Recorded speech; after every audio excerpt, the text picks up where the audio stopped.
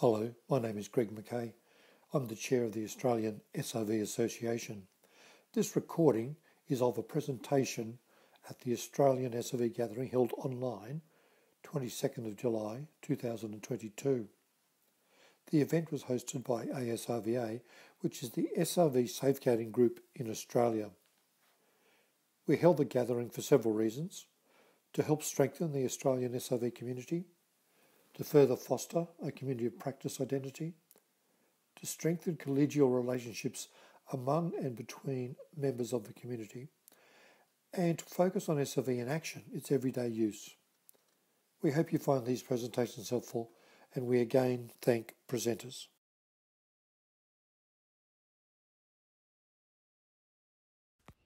Hello everyone. I'm delighted to introduce to you Megan Farebrother and Logan Kennedy. By way of introduction, can I share with you that in the past, Megan has been a university lecturer in courses related to inclusive education and is currently a behavioural support practitioner, is a mother, a wife, a daughter and a soccer player. And Logan, I'm delighted to share with you all that Logan is a son, a brother, a school student, and is described as charismatic and inquisitive and has a strong love of cars and building things. Thank you so much, Megan and Logan, and over to you now.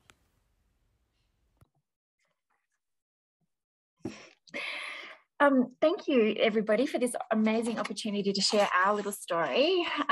Firstly, I just quickly want to acknowledge the traditional owners of this land that we're on, past, present and future. And the land that I've been experiencing gives me a great and deep appreciation of it, and I'm very, very grateful and thankful. Okay, so just ponder this thought for a minute. We'll get to the punchline later. But the confusion on her face meant that we had succeeded at breaking through the perceived social roles we were given. So the Resourcing in Influence Communities website has this as their quote on their website, and it helps around what SRV helps us to understand around human relationships and the life experiences of marginalised groups, and why people with disabilities are devalued. I've found in my life that SRV offers me a beautiful framework to run my thoughts and feelings through, to gauge what is happening in front of me and in my mind, which has given the SRV concepts and the technology, or the technical versions of that, gives me a confidence and the language to articulate these thoughts and feelings. Otherwise, I feel like I would be left with them just floating around, having no basis and nowhere for them to land and help me know what action I should move on, that type of thing. I've been listening to lots of webinars recently, and while the information is really, really powerful, I feel like it just sort of floats around, and there's just and you can tell the webinars that the people have had experience with SRV, like they really have a grounding of why they're thinking what they're thinking. For those people who may not have had this level of experience or understanding of SRV, it's all great, but there's just not that anchor for it, which is what I have really, really appreciated from my understanding. We're going to be looking a little bit at interpersonal identification and freely given relationships. And for this theme to have its strongest impact, it really relies on someone, and in our case, Logan, to have valued social roles, opportunities to develop lagging skills. So this is a new concept that I've come across. It may not be, maybe a little old, but the lagging skills is around all of those four different things. But I think some of the people that I've been working with tend to have missed out on some skills in the developing, and that is a huge, like lots of different reasons for that. That could be low expectation on them and what we should be expecting someone to learn in those natural development stages. that some people may have difficulty with moving along through those difficult stages, and so, developmental stages, which then means that they're lagging in some skills. So some of these things would be interesting to look at for people that we're working with in terms of supporting them in developing them. Obviously, the rhythm of life, making sure that people are moving in the same groove as other people, being able to link to commonalities with others, and being able to let others know that they're important is another skill that is reliant on here. So, Megan and Logan's story. So we both have a mutual love of board games, and this is us here.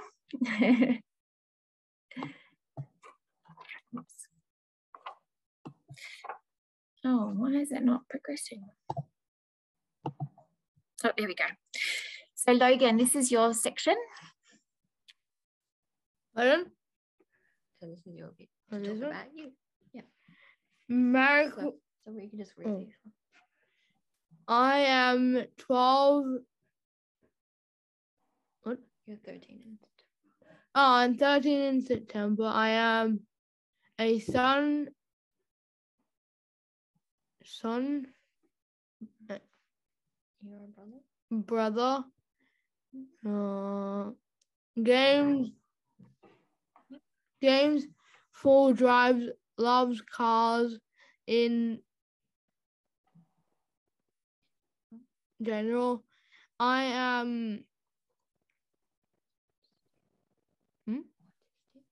autistic. A builder, a long friend, cat owner, a year 7 student. I have ADHD. Skateboard riding is great for me. I have experienced lots of trauma in my life. I don't love pretty much all food, and I play basketball. Beautiful. Some people say I'm with an family. Funny, I do like the freedom of having a phone. I enjoy playing card games and board games. I really like fishing, science, Iron Man, chatting with other beings, being able to make my own choices and decisions. I would like to go London one day. When I get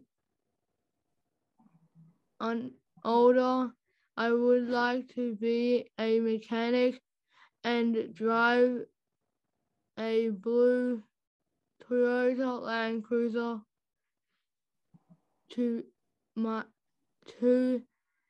and from work. Well done. Good. Awesome. Well done. Thank you so much for sharing a little bit about you. There's lots more, but that was awesome. Thank you. The thing that I love the most about you, Logan, is your inquisitive mind, your interest in learning new things. Thank you. So who am I? I'm a mum of 3 kids who are similar ages to Logan. I love family fun days where we play board games and cards. And I love the feeling of connecting with others through experiences and common interests. The connecting with people came easy for me. My mum was a social networker from way back. She started the first mothers group in Ryde back in the 70s, and through many other opportunities, she developed connections. It was like she was always on the lookout for how she would connect others with others. You could almost see her actively running through her list of contacts in her mind while listening to the stories of others, either to jump on an opportunity to connect someone or to store their information for later potential connections. She would pick out common interests and effortlessly bring people together once she had facilitated the connections. But what I loved about her the most, she also had this amazing ability to know when it was time to leave them to it, for them to continue to build their own solid connections. She really loved that feeling that she got when she was connecting people on common interests. Really resonated with her. She didn't understand SRV, but this theme was her all over. And it was about being a facilitator of friendships.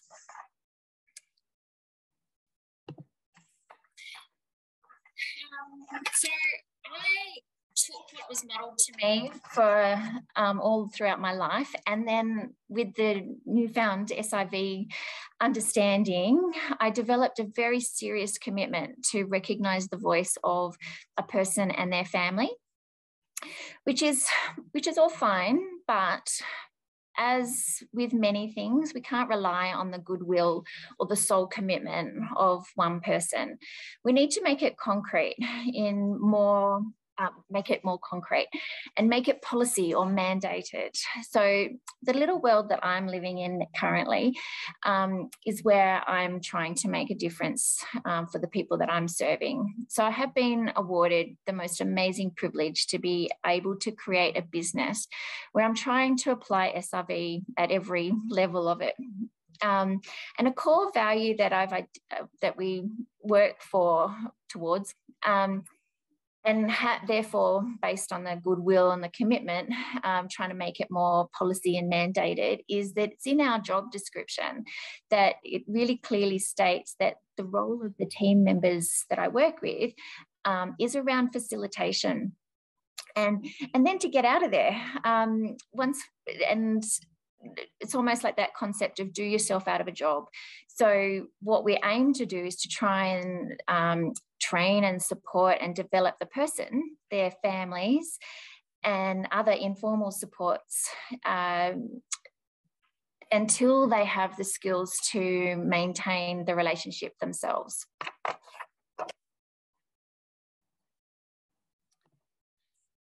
So our connection, Logan's and mine. So Logan has taught me just as much as I think I've taught him. And we don't always get it right. We still have some tricky moments. But the plan was for Logan and I to build rapport, which was around mutual respect and trust, and for me to understand him through his interests and likes.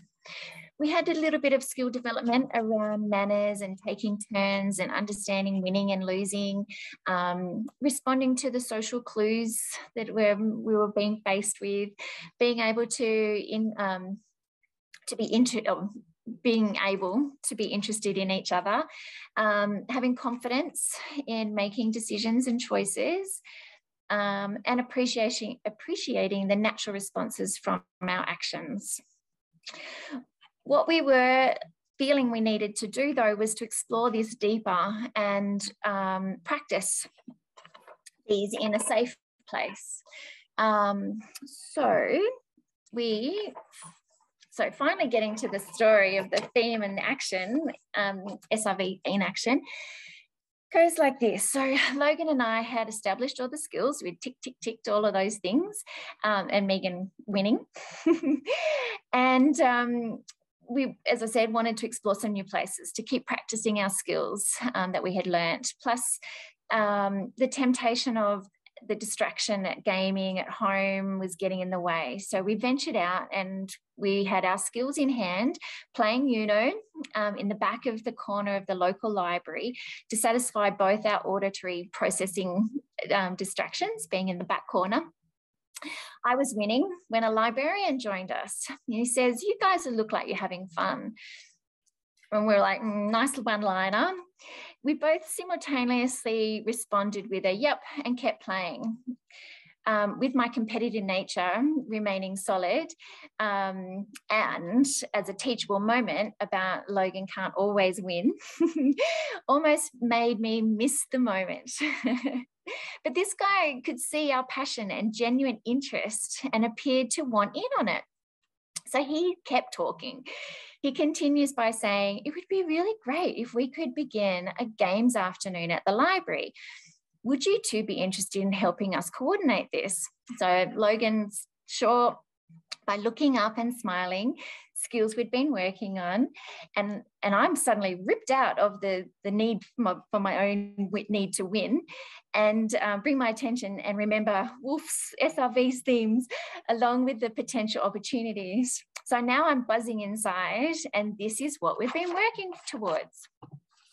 Logan, you want to share what's happening? Maxwell Library Games Afternoon. Come join us, but only if you love card and board games. So it's a genuine invitation for any of you Sydneyites to come and join us, and the dates and times are there starting next week. So just another example from what we experienced in this encounter was weeks later, Logan and I were chatting as we were walking into the library for one of our sessions. We were trying to smuggle in some Snickers bars to fill our tummies before we were playing.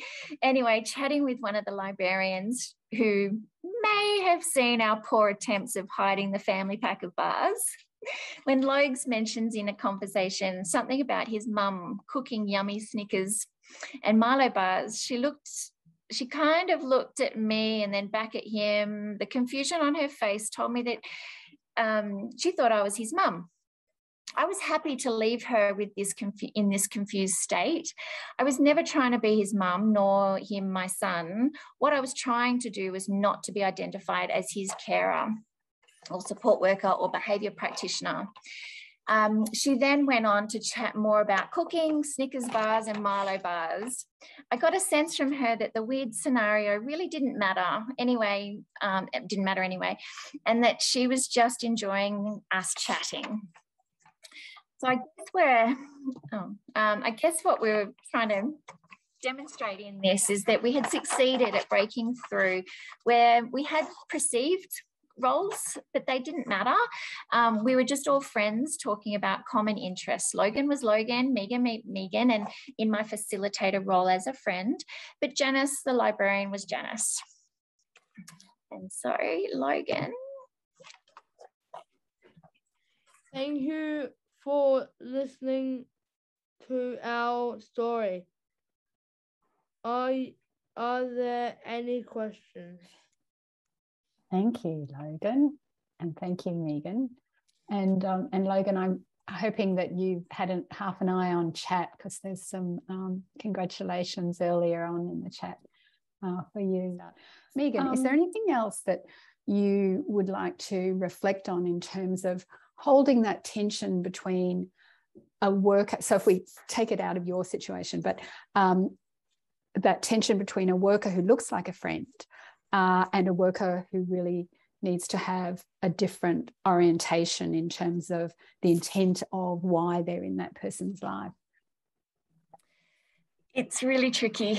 And yeah, I think it's well planned before. And when we're working with people, and when you are interested in finding out people's interests and likes and passions, you can't help but connect on that level. But it is very important that we still, in that role, be very mindful of that we're actually, and I really like the linking term of facilitator, in terms of that is the tension is there, and it's really, really important to be truthful to that, and maintain that that's the objective. Great, thank you. There was another question. Hi, Megan. How do you facilitate the maintenance of relationships once you have left them to it? In inverted commas, so in your words. Yeah. Well, I mean, at the moment, the people, so I'm still very heavily involved with Logan, and checking in, checking in with him around how things are going and what's going on.